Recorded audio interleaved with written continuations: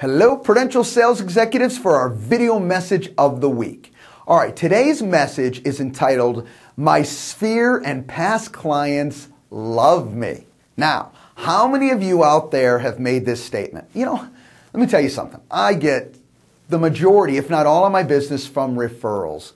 My past clients in my sphere love me. All right, you know what? A lot of that may absolutely be true, but I want to give you some tips so you don't fall into some traps, all right? One thing I want you to do is I don't want you to assume a couple things. That when you say your sphere or clients love you, a couple things it doesn't mean. First, it doesn't mean that you're always on their mind on a constant basis. So for those of you who are staying in contact with your sphere and past clients on a constant basis, they're always hearing from me. I am on their mind, and I'm making sure that I'm on their mind. That's perfect. That's exactly what needs to happen.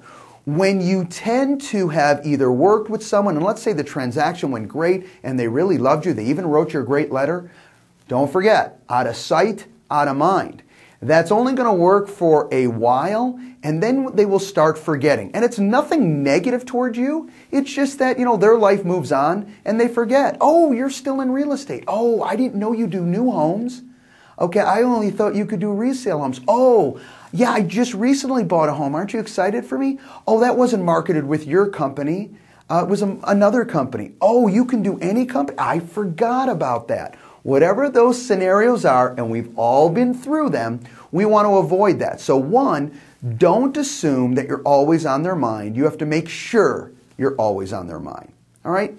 The next thing is make sure that you understand when you say they love you, doesn't mean they're always thinking what's in your best interest.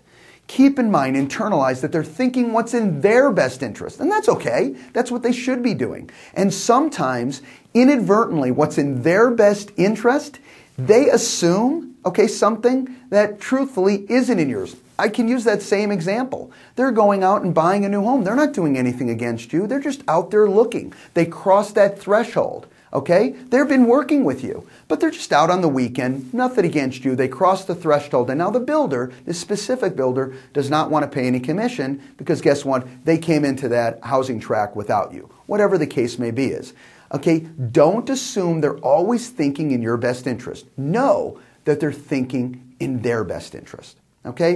Lastly on this, and very important, is your definition of love and their definition of love can be very different things, Never ever forget that you always are on stage, even if you're not working with them at that time, and it's very key that you're continually showing them value. One of the ways to do this is, your online seller advantage.